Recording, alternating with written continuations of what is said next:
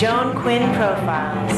As an editor for Andy Warhol's Interview, the Los Angeles Herald-Examiner, LA Style, and Detour magazines, Joan covered the social set, the Hollywood hotshots, the international art scene, the mysteries of food, the excitement of travel, and the fabulous world of fashion. Joan continues to find creative people on the cutting edge who make things happen. Here's Joan Quinn. Hi, I'm Joan Quinn, and welcome to the Joan Quinn Profiles. Waiting to be profiled are artist Carlos Betancourt and actress, author Alexandra Lydon. Artist Carlos Betancourt was born and raised in San Juan, Puerto Rico. His work is in the collection of many museums across the U.S., namely the Metropolitan in New York, the National Portrait Gallery in Washington, D.C., the Miami Art Museum, and he's received a National Endowment for the Arts Award and another great thing, the Florida Cultural Recognition Award. So Carlos's work has been exhibited in galleries and at art fairs throughout America. We're so happy to have him with us because he lives in Miami, where he's the co-founder of 801 Projects. What is that about, Carlos? Thank you for having me on your profile, Joan. 801 Projects is it's a center for artists, young artists, that helps promote their work, give them studio space in Miami, and actually motivates them to sort of like take their career into their own hands, and put their own exhibits together. Oh, it's a whole motivational thing. It's a whole teaching thing. It's more. I think it concentrates more on freedom, or letting the artists really like find their way, and that was initially the direction of the mission of the project, and that's the way it's gone. It's pretty good. How do you decide on what artists to let come in? Do they audition? Yes, we actually. You do? Yeah, initially we had a panel, and we would look at their portfolios and work, and now it has sort of like a life of its own. I really don't even visit much that often because it allows them to take responsibility. Did you start? Did you start in something like that? Is that why you were interested in starting it? I did. When I left art school, I actually worked in the art center. It was part of a program in the art center in Miami Beach. Did you go to art school in Miami? I did, in Florida, and the art center was very supportive of my career as a young artist. And, so they followed you and helped you, and you're doing the same thing back. Yes, trying to, also the collectors were very good to me when I was young. That's what I tried to do to also to introduce them. Introduce them, and I myself with other friends, we sort of like engage other people to start collecting art. I myself collect a lot of art of local artists as well as international artists. So it's trying to look, giving back for that experience that I had that allowed me to grow as an artist. That's fantastic. Repeating the formula almost. Actually, well, that's great. Talking about repeating the formula, because that's what people need. When you left Puerto Rico in 1981, when you came to Miami, what were your intentions? Were you going to be an artist? Had you gone to art school already? No, I think all the arts all the arts interest me. I really started pursuing architecture first. That's what we were talking about with someone the other day. And I'm still a lover of architecture. I think it's the first thing when I go into a city is look for like architectural significant buildings. It's ingrained in me. Exactly. And my work is also very architectural. I work with Alberto Latorre in many collaborations in public art projects or big commission, and I think I express myself through him too when we do these monumental projects. But I know it was art all the time. It was always for art. Yeah, you talked about collaborating with Alberto. you did this project, a public art, is it, with No, purple? What is that piece? It's actually my last solo exhibit during Art Basel in Miami Oh, was Beach. it Art Basel? Yes. So Yeah. tell us about that project. It's 16 sculptures in a quite spectacular blue, one of those Yves Klein's blue kind of like shades. It worked with the red background. Fantastic colors and the way they were installed. I'm a big believer in color. I believe in color profoundly, like I believe in nature. But that collaboration with Alberto, it was about glorifying the common object. My work deals a lot with memory, with vintage items, how it's an effort almost to play on the idea of the things that we record in our brain, giving objects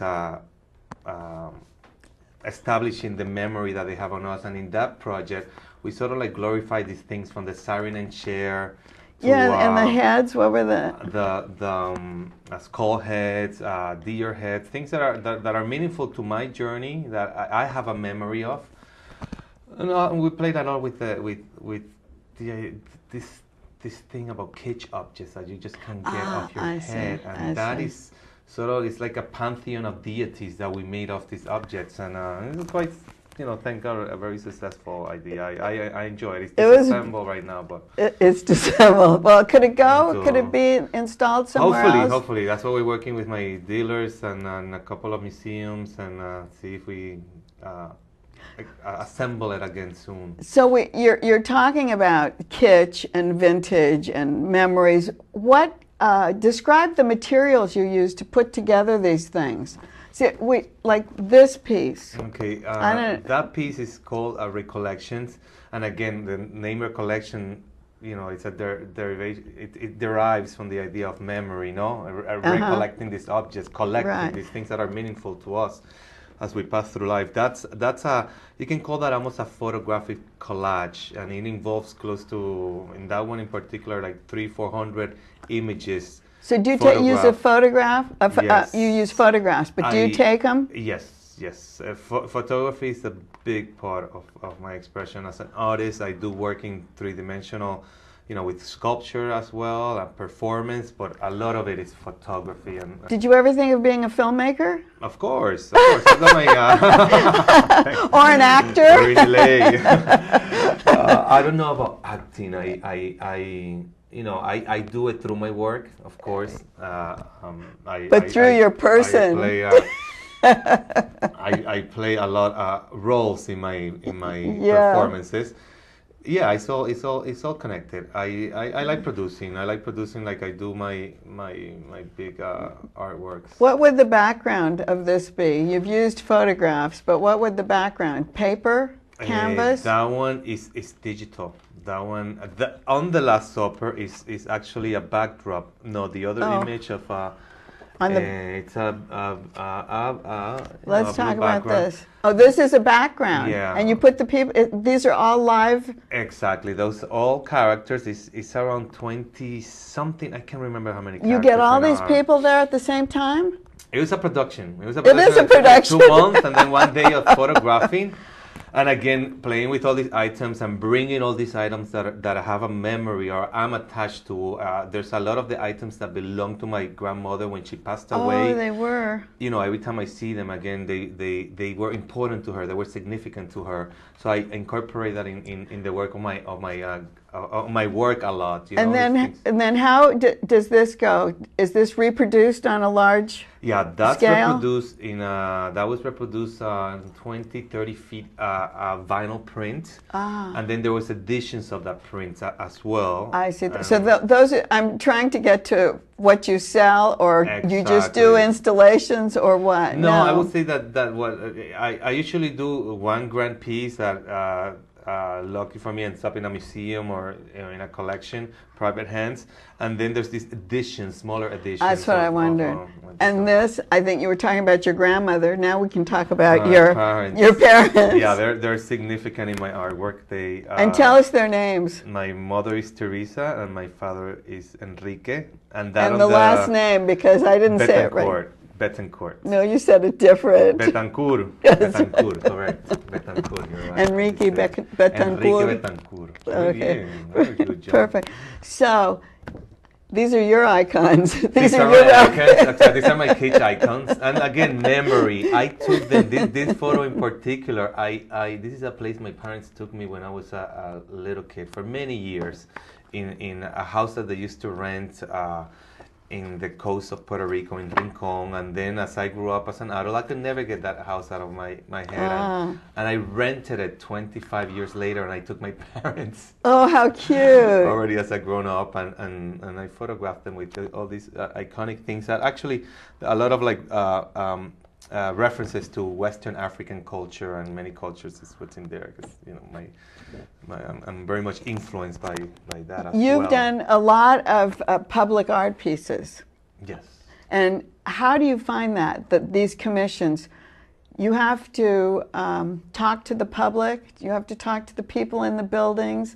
Do you do all of that ahead of time? Yes, I when you work with public art, it's difficult. Well, it's different. You do compromise, and you have these conversations with a lot of people, and hopefully you reach a place that you're not that your expression, your natural expression of what you want to do, is not compromised to a degree that you don't want to execute it. But I mean, there are great challenges. I simply follow the career of great artists, that have done public art. Most artists have been able to pull it through, and I'm very lucky and fortunate to do them. And collaborating with Alberto as an architect gives us a lot of flexibility. Oh, Alberto's an architect besides, so he has that. I want to show you something else that he collaborated with you, because I think this is absolutely fantastic. So much, look at it. Talk about all the icons.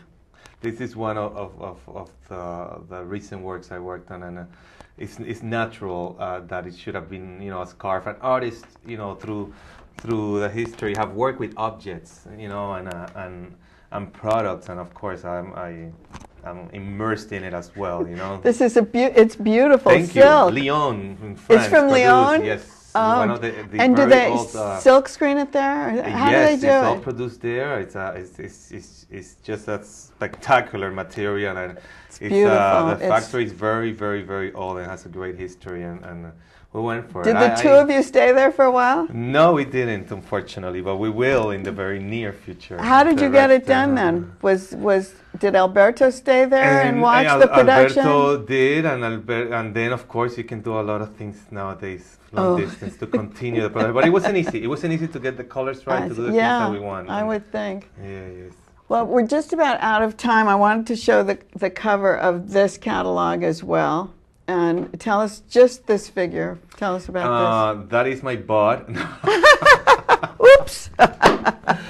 This is actually part of an installation of around 6,000 sandcastles. If you fold the book like that. I'm going to open it like that. Wait. Oh, there is we that go. Thank you. You open it right Perfect. there. And this was a performance and an installation simultaneously that I built around 6,000 sandcastles in a pretty much a monumental warehouse. These are all sandcastles? Sandcastles. And this is you? And that's me. Then I built them. They were there for Art Basel in Miami, a part of the art fair events. And then I did a performance actually walking around all of them and destroying them. Again, attached to exploring the idea of memory. And were you naked? Were you naked? Partially, yes. Partially? Did you draw a big audience?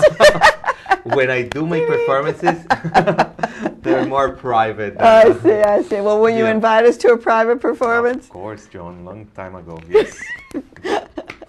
Thank you, Carlos. No, thank you. I'm so happy he was here from Miami today so he could be with us. And don't go away. We'll be right back with Alexandra Lydon.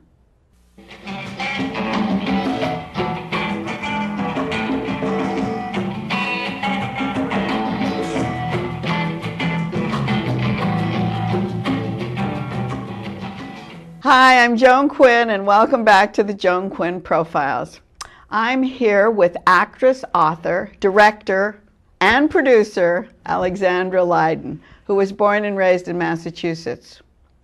She graduated from NYU with a degree in psychology and drama and immediately started acting on stage, film, and TV. How did you do that? Well, I just started auditioning. From NYU? Yeah, from the moment, actually starting leading up the month before graduation. Really? I started getting out there and submitting myself for whatever I could and having some faith. Did you really feel confident? Because it must be very difficult to like go on auditions. You're in New York. You know, it is difficult, I think, because in training programs and in college, they don't really teach you about that. I know. Why don't they have a class in that? You know, NYU had one class, and I took it, thank God, because it did teach me a lot, but not as much. I mean, you spend, 4 years in a conservatory training, which is fantastic, and you need that training, and then you get like one class that's like, go out and get a job. Exactly. This is how you work, we think. But it's also, I think, because there's not really a science to it. There are tips that people can give you, yeah. But it's such an individual journey. And did people give you tips? They did. That one class I took one time was helpful. And I did get some tips, but really what it was just learning through experience. And that's why You mean going and then seeing why you're rejected or why you're accepted? Failing, walking out and saying, I will never do that again. Is it true? Do you really do that? Yeah. Oh, it must be horrible. Yeah, I had a lot of those experiences. So psychology came in. Yeah. That was helpful. Yeah, well, yeah. I could analyze the person sitting across from me. No, you could analyze yourself. You couldn't do that? That's dangerous.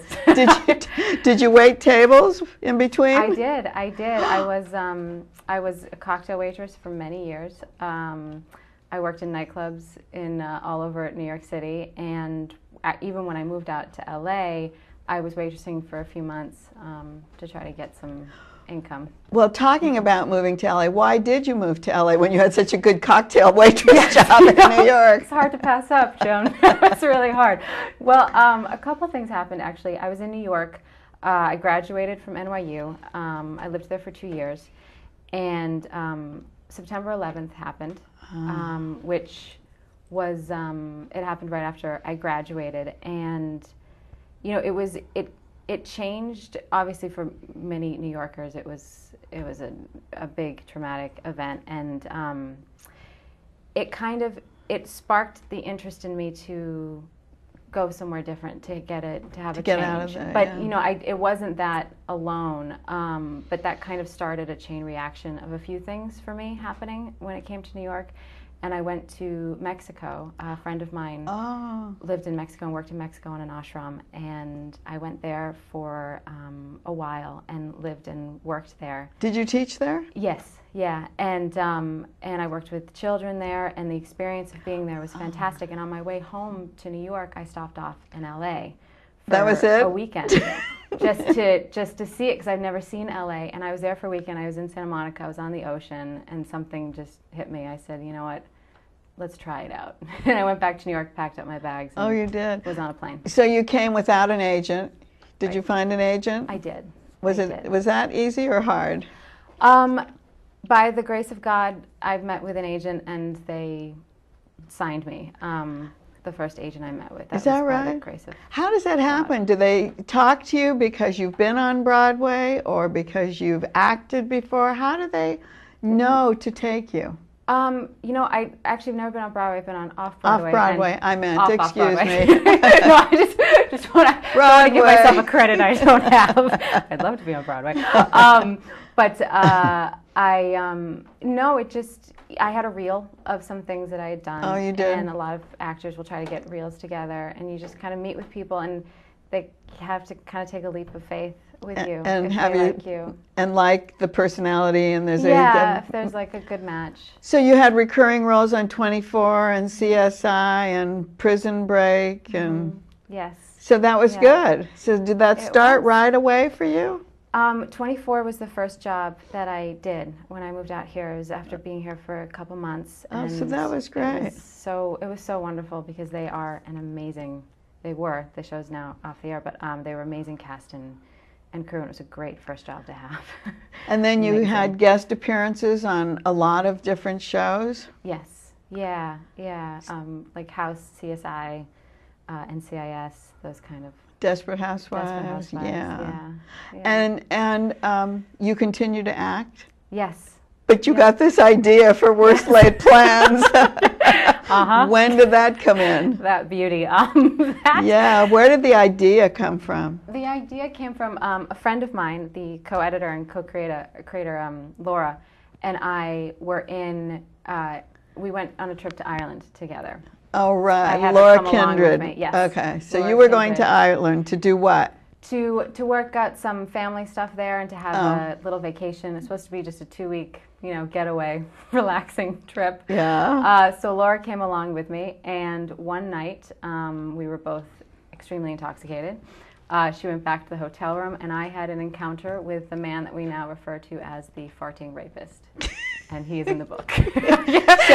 So you've written one of your stories. One of the stories is yours in the book. Okay. Yeah. All right. So that was just the idea. Let's write. Let's do what? Let's write about this guy that almost raped me. I wish it were that simple, Joan. No, we the next morning we were both in a really bad place, and just to kind of lighten the mood, we both started telling each other stories of our worst sexual experiences. And making each other laugh, and it just for some reason continued and continued.